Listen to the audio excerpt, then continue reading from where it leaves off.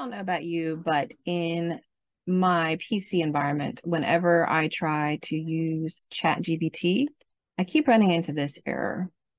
And it doesn't matter what type of browser I'm using. The moment I use this on my computer, it gives me this error. Something went wrong. If this issue persists, please contact us through our help center at help.openai.com. I've tried this. It does not work. I can use it on mobile fine, but this is a persistent error, unfortunately. My phone is great, but I don't want to do a lot of large text-based copying and pasting from mobile. So I've had to figure out a workaround because I prefer using my PC over my phone, and it's actually quite easy to do. So basically, you want to do a search on your computer for turn Windows features on or off. And then from here, you're going to scroll down and turn on Windows Sandbox. Now, I already had it turned on, but what that's going to do is then allow you to, you can either type it here, use the Windows Sandbox app, which basically it's like a virtual machine. You're going to open up a version of Windows that has nothing installed on it. So it looks like this. And from here, you can go to Microsoft Edge. You can then type in your ChatGPT URL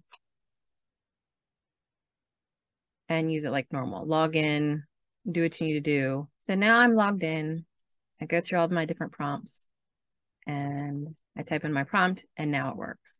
So the issue that I'm told that creates this scenario where you have to use Windows Sandbox rather than using your standard PC setup is, I've heard rumors it has something to do with your antivirus, rumors that it has something to do with certain extensions, but nobody has any definitive answers. And until ChatGPT is able to resolve whatever the issue is, you're going to continue running into the issues like I am. Months and months later, this is a pretty standard workaround. And as long as you're not doing anything nefarious on Windows Sandbox, it is pretty protected for the most part. Obviously, you know, even though it's a sandbox, it can still have access to your PC. So you still want to be conscious of your decisions that you're using in the sandbox. But for the most part, ChatGPT works fine. What I also like is that I can take these elements and I can lower my window and it does let me copy and paste into my regular PC. So it's basically like having another browser open.